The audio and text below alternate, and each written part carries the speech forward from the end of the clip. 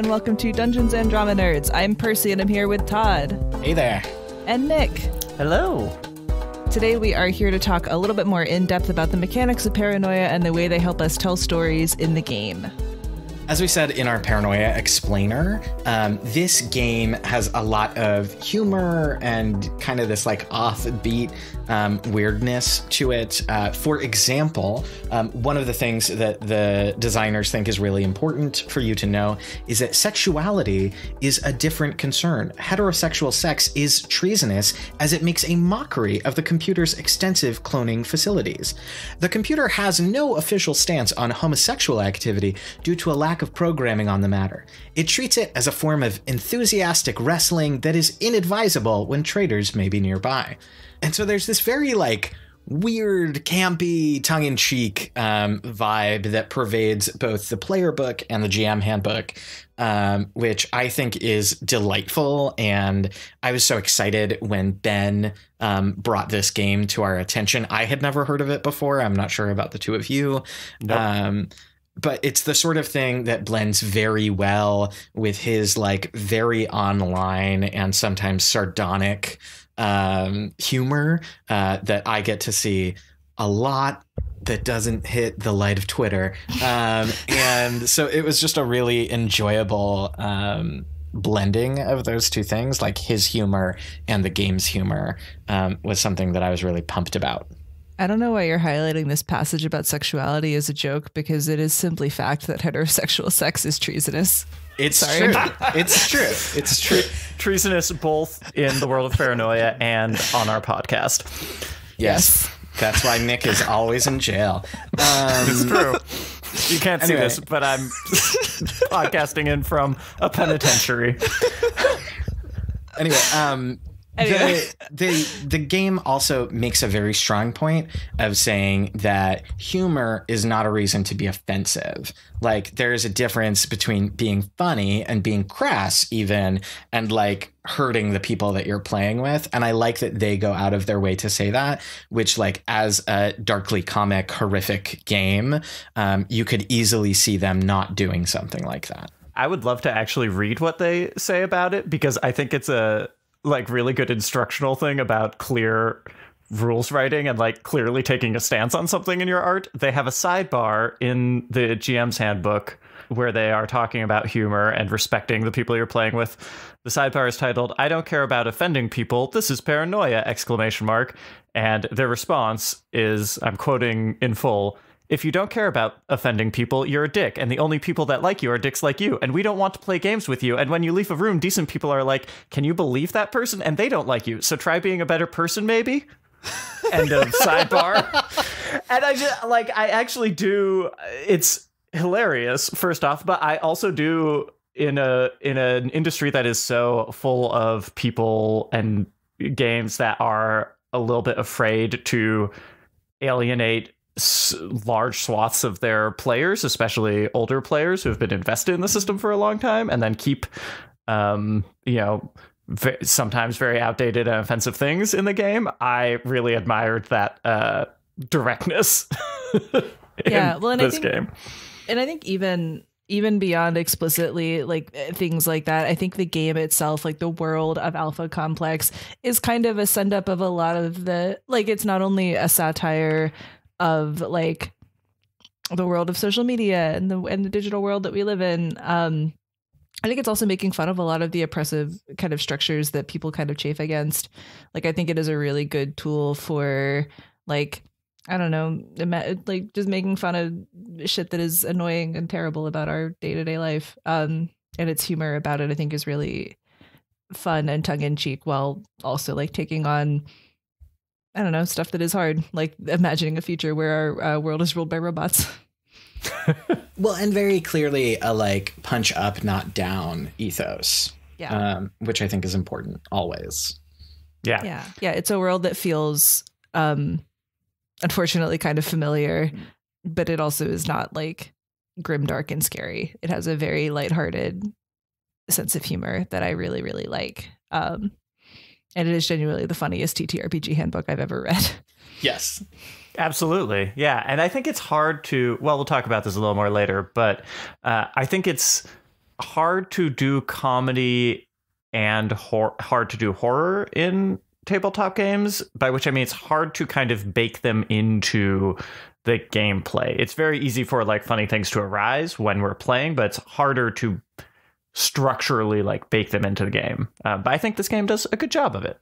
Mm-hmm. One of my favorite things about Paranoia is that, contrary to, I think, our traditional understanding of a TTRPG where you like have a party and you're working together to accomplish a goal, or like you're doing a thing together, Paranoia very explicitly from the beginning pits you against each other, which I think is really fun. Rather than kind of like party versus everything else, the mechanics are very PvP. Like, it encourages competing with other people in your group. It encourages selling other people in your party out to the computer if you find out that they have mutant powers or they're in a secret society. Even in character creation, you are actively fucking other people over in order to get the stats that you want, which I think is really interesting because it changes the way that you approach telling the story of the game.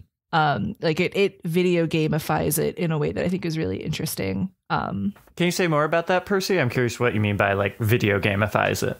I'm thinking a lot about the achievement system, but I'm also thinking like it feels kind of like an MMO in some ways to me, in terms of just like you as a player have an objective that might align with other players' objectives, but ultimately you are only concerned about what is beneficial to you. Right.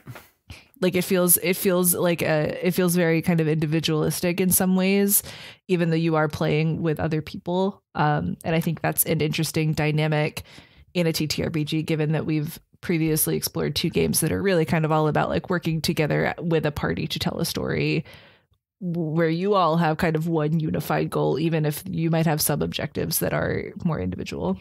Yeah. And it's interesting. I think actually you saying that makes me realize that a lot of tabletop games have swung kind of away from that by, for example, no longer offering individual experience awards or doing away with like the idea of experience altogether. And Paranoia deliberately leans into that idea of like there are, like you said, achievements that only one PC will get, and then they have more XP than the others, and that's what the game is kind of chock full of to promote that friction. Paranoia is the capitalism to D&D. No, I'm kidding.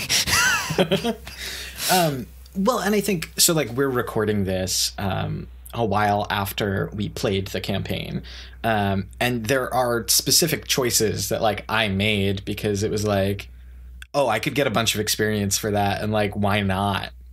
Like, I have no reason to do this dumb risky thing, but I could get experience for it, and other people could not get experience for it if I do it quicker. And so that motivated some of the things for my character as just a like, yeah, let's get weird, that otherwise I wouldn't, like in a D&D campaign, I wouldn't have tried to like do a sweet flip over a chasm, even though I might think that's cool. That's like, yeah, or you could die. Yeah, you have clones for that. That's the whole point. Yeah, the stakes feel lowered in a way that is really freeing. And it's also like, I don't know, I feel like it's kind of fun to have a game where like you can kill your friends and like in the scheme of things it doesn't matter because you have extra lives and like the point of the game is to dick each other over. Like I think that's kind of like, I think the game is more fun when you lean into like, oh, like I am an agent of the computer who is trying to sell everybody else out, which leads me into kind of a thing that I really love about the way that the handbook is written is that there's this emphasis on role play in a really explicit way that I think a lot of games don't explicitly name. Like in the handbook, it talks a lot, especially in like the section where it talks about what happens when you lose it. It's like, you have to role play this way, or like this is how you play whatever is happening to you. Like it's using acting terminology, which I think is really cool. Because I think not very many games that I've seen talk really explicitly about like what actually role playing is and how you act as a character in the context of the game. But this game is like really explicitly saying like, yeah, this is how a mechanic affects your role play. That leads us really neatly, I think, into talking more specifically about gameplay mechanics that kind of use that role play emphasis. Yeah, and that leads you to explore those PvP and paranoid aspects of the game pretty naturally, I think. One that I want to talk briefly about, although you will not hear it in our podcast, is the initiative system for combat, which in Paranoia, as it's written, is essentially a bluffing game, a little bit like the card game Bullshit, where everybody who wants to go in a turn puts down a card that will give them a score, and the GM starts counting down from 10, and at any point somebody can be like, oh, that's my score, I have 9, so I'm going to go now. But any of the other players can say, that's bullshit, I don't believe you have a 9, and attempt to call them out on it. And if I'm remembering correctly, if they're correct, then the player who bluffed loses their turn, and if they're incorrect, the player who called them out loses their turn. Now, you won't hear that in our podcast because we recorded this during the COVID-19 pandemic, so we had no easy way to all physically sit around a table and handle decks of cards and so on. But I did think that kind of initiative system was interesting and fun, and a good way to promote kind of like rapid fire gameplay and also screwing over your friends. Yeah, there are a whole bunch of cards in Paranoia that some of them we kind of, and we'll talk about this more in an upcoming episode, but some of them we simply translated to emails, and some of them we just kind of dispensed with entirely because there's no good way to do action cards when you don't have a physical table to put cards down on. But I think that's also really cool. And the whole game of Paranoia is explicitly designed to be something that you could like set up and start playing in half an hour. Yeah. Another thing that I like about the combat system, going back to the earliest versions of the game, is that like it's 5 seconds where you need to pick what you're doing. And so in a very specifically anti-war gaming tradition, they're like, yeah, I don't care if you have 30 spell cards that you're going to think about going through. If you don't make a choice in the next literal real world 5 seconds, your character is going to spend the next round thinking about what they're doing and they might get shot. And honestly, so it like focuses on keeping you on your toes and like going for something. I tear up my play-by-mail campaign of Paranoia. Another thing that I think adds to the whole energy of the game and the paranoia and the kind of spontaneity is that the GM never rolls dice unless they say in the book you really, really want to. And if you love rolling dice, they will not stop you. But much like Powered by the Apocalypse games, they suggest that God doesn't roll dice, and neither should you, because that keeps the players kind of in the center of the narrative and gives the GM a little more flexibility and a little more nimbleness to kind of respond in the moment and keep things going. And the other thing that pairs with that is that they also tell the GM very clearly the result of the players rolling dice should never be nothing. And this is a tabletop ethos that more and more I want to bring into games that don't have it, because I get very tired sometimes when I'm playing other games and I'm like, oh my God, there's these long sections where just like nothing significant happens. But as they say about mutant powers in this game, you know, players can use mutant powers and they might succeed or they might not, but mutant powers never fizzle. They either work or they go catastrophically wrong. And I think that's just a really good way to both amp up the humor of the game and the kind of extremity of it, and also keep the story moving in a really interesting way. So every die roll actually does push things forward. I'm going to bring us into the weeds of this a little bit, only because I think it's interesting to think, because I'm thinking of the number of times I've been in a D&D game as the DM where like the players are on like they're just like really invested in something that I didn't put any prep into, or they're like really, really into like opening every single compartment of a trunk or whatever. It's a bad example, but you know what I mean? Like one of those situations where you're just like, there's nothing here. Please understand that there's nothing, there's nothing to be gained from continuing to investigate this thing. The chair is just a chair. You can roll as many times as you want, but you will not find anything.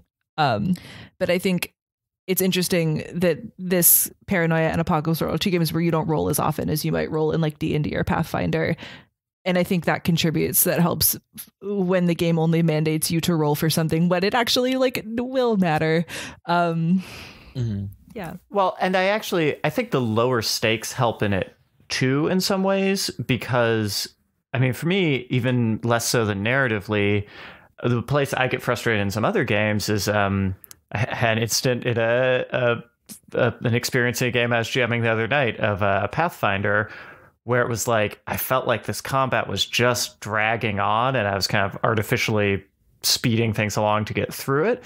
And I was like, man, is this game much harder than I've realized or something? And then I looked back, we were playing online, so I could scroll back through the old dice rolls, and I was like, oh no, it's just a run of bad luck. None of the PCs have rolled above a like 8 on their like D20 rolls to hit in the last couple of turns. So like, but the result of that is not disaster. It's just, it takes longer to win, and that's boring. And I like the lower stakes means that it can be like, oh, you tried this thing, and not only did you fail, but also you like fell and lost your arm to the paper shredder. And like that at least is interesting. That's like a new interesting thing that has happened in the game, in a way that you swung your sword, you missed, is just not. Well, I wonder, as we segue into like clones and multiple lives and how that changes stakes, I wonder if part of the problem with like D&D and Pathfinder is that your characters normally must survive everything. And so all encounters are like how well and how quickly they dispatch a foe. Whereas this, like, you can fail spectacularly and die and be interesting, but like it is often considered ungamesmanlike to like have your party die. Especially in a situation where like they shouldn't because of poor dice rolls die to a pack of goblins. That would be embarrassing and demoralizing for them or something. Well, I think it's also like it takes like a solid 2 hours to build a D&D character and get all of the details right. It takes like 15 minutes to put a Paranoia character together, and probably not the same amount of time as an Apocalypse. So like your investment as a player is less in your specific character and more in the game and the experience, which I think is really cool and important, which is not to say that like getting really into your character is a bad thing, because like that's great.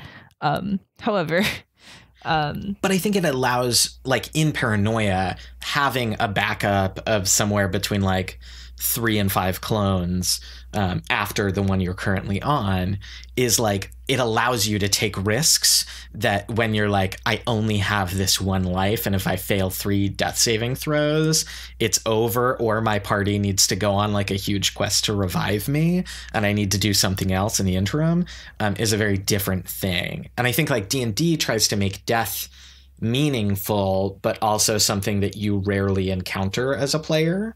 And I think Paranoia instead is saying like, it's absurd, it's meaningless, and it's going to happen all the time. And I think that dramatically shifts the way players engage with different encounters and different things. I think it has to do with genre as well. Like you just said, Todd, D&D wants death to be a significant event. Even if you can come back from death, it wants it to be like serious.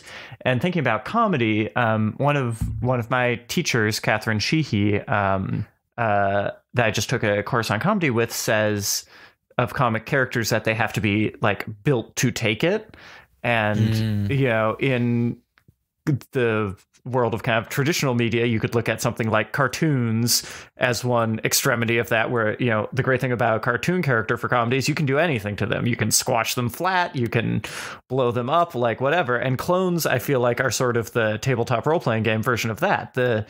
There's so much more room for comedy, because if your character gets blown up by, you know, because they crossed the wrong wires and then an anvil fell on them or whatever, you know, that doesn't matter as much when you have those backup clones, like you said. So that creates the kind of space for comedy because the characters can be abused a lot more by the world. Yeah. Well, and I think something else that like feeding into this idea of PvP and like backstabbing and betraying the people that you're playing with, a thing that they bake in at least the most recent version is this idea of devenge. And so when your clone dies and a new clone is being shipped to your party through like hydraulic tubes or what have you, they're given a lungful of this drug called devenge, which dissipates all feelings of revenge and like death dealing. And so it's giving you a narrative reason to not have your party collapse into a bunch of like, you're a traitor, you're a traitor, you're a traitor, you're a traitor, until you're all out of clones. Which I think is like fun and silly. Yeah, it feels like that, like cartoony slapstick humor is really the vibe of this game that is intended to be really fast paced, and like it's definitely not the kind of game where you're supposed to be like, oh, I investigate the hallway for 10 minutes to see and figure out if there's any, like you just do the thing. Because yeah, ultimately, like even in the way that you can, as a player, attempt to justify using a certain skill for something, even if it doesn't necessarily on the surface make a lot of sense, that feels low stakes to me too. In a similar way where it's just like, yeah, I don't know, like do whatever you want. Like as long as you can hash it out with your GM, like I don't care, do what you want, which I think is a cool kind of attitude for the game to have. In a similar vein to the kind of general, like, don't be a dick advice that the GM handbook offers to you, the GM guide also makes it very clear that while friend computer may be cruel and arbitrary, you, the GM, are not. Your goal is to make sure that everybody's having a good time, even if it is friend computer's job to be unknowable and a little trigger happy and make things harder for the player characters. I think that's always a really good thing for handbooks to name, of just like, you know, you have a role outside of your in the game role, and that's to ensure that like the group of people that you are playing a game with are having fun. Mm-hmm. And it goes out of the way to say that you also should be having fun, which I think a lot of older, especially like Wizards of the Coasty stuff, doesn't. Is that like there's a lot of people who feel that your job as dungeon master is to like make an enjoyable experience for everyone but you. And I like that this is like, no, you're playing. Like, you're not performing for your group, you're playing with them. And so like have a good time with them. I actually think that the GM guide from the Paranoia starter set, which I was rereading over the last couple days, is really absolutely full of excellent advice for GMing just in general. It's one of the better GM guides I think I've read for any tabletop product. I don't know. Yeah, they just cover everything from like don't be a jerk to how to improvise. Like it's got a lot of good stuff in there. Well, I think it's cool, and I think to some extent I would call Paranoia very much like a GM's game, because it really empowers you to just like run with whatever silly bullshit you want to do. And it really gives you a lot of power to shape the world for the PCs. Like there's a lot of published content about what Alpha Complex is, but ultimately you don't have to use any of it, and you can put whatever you want in, and you have this really cool, like the ultimate NPC, which is friend computer, like an all-knowing, all-powerful being. Well, and there's a note in the second edition that I was reading that I enjoyed, where it was like, your players are going down corridors that you don't want them to go down.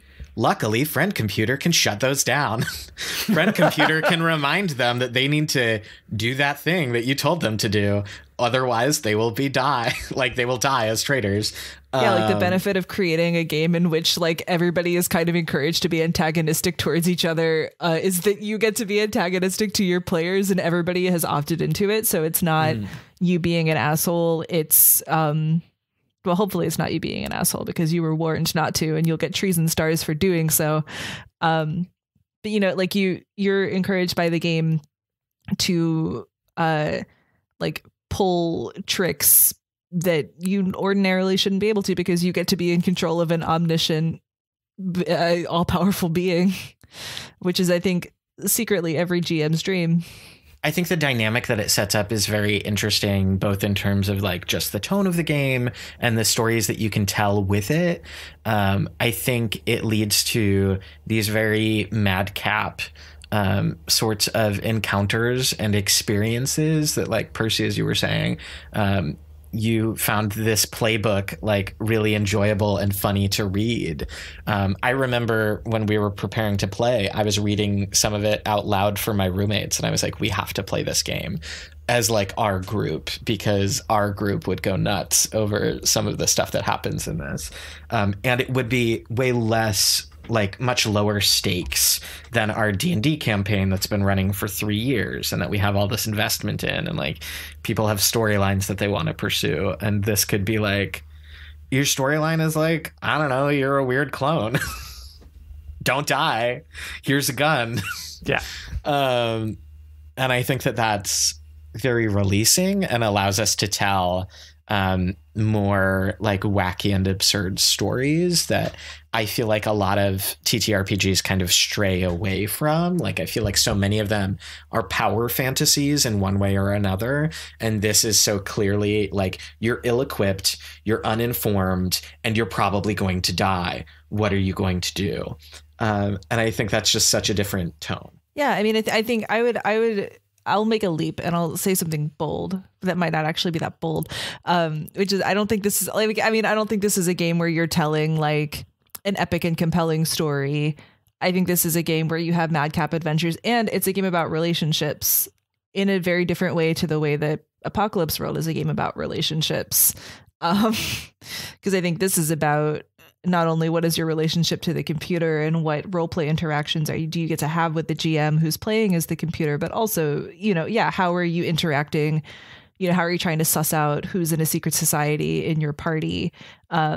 And how are you actively trying to make yourself look better than your compatriots to the computer? And I think as long as you as a group of players are willing to really buy into the bit of the whole game, which is this all powerful computer bit, there's so much like fun to be had doing that. But you're certainly not going to tell like a layered and multifaceted and deep tale of adventure. I want to riff on something you said, Percy, and say something equally bold, not for its insight, but for its abuse of the English language, which is that I feel like if Apocalypse World gamifies relationships, then Paranoia, interestingly, like relationalizes the game. By which I mean, told you. I told you it would be an abuse of the English language. But what I mean is, Apocalypse World and a lot powered by the Apocalypse games are very interested in kind of like tracking the relationship. That's the Hicks score in Apocalypse World. And what I love about Paranoia's setup is it actually functions on creating that feeling, but actually at the table between the players, with all of these systems where, you don't get to pick all of your characters' stats. Half of them are determined by the arbitrariness of who sat next to you and what they wanted.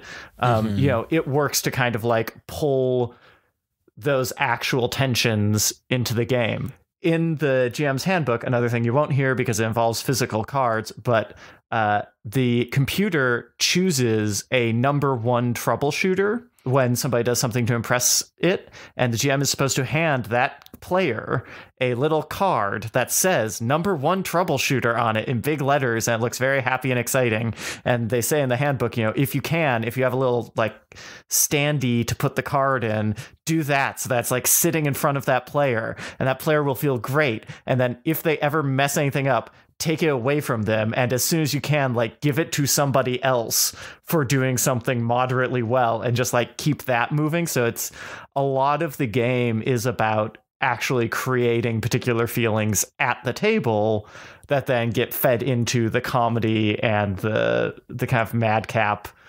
mayhem in the narrative rather than the other way around. Yeah, I think it's cool that they've built a vessel where it's completely like okay and safe to do that thing that like sows a lot of resentment and bad feelings among the group, because you're operating in this space where like, it's jokes time and we're all having fun. Yeah, I do think you have to play this game with a bunch of people who are all on the same page. Oh yeah, for sure. Like I felt really great about our game that we played, despite not having played games with all of the people that we played with, because we like laid out like feelings and vibes about what we were doing. But this is the sort of game that I want to play with all of my friends at my D&D table, and not like a bunch of randos at like PAX Unplugged. Yeah, I'm not rolling up to my friendly local game store for Friday night paranoia with strangers. Yeah, I think it relies so heavily on a like shared history away from the table and at the table. Of like, I feel fully empowered to like reference like shit that I make fun of my friend for all the time, and pull that into the, like, I think you can make it personal in a way that doesn't feel harmful if you're playing it with people who you are really good friends with. Yeah. Cool. Great. Well, that's it. Done.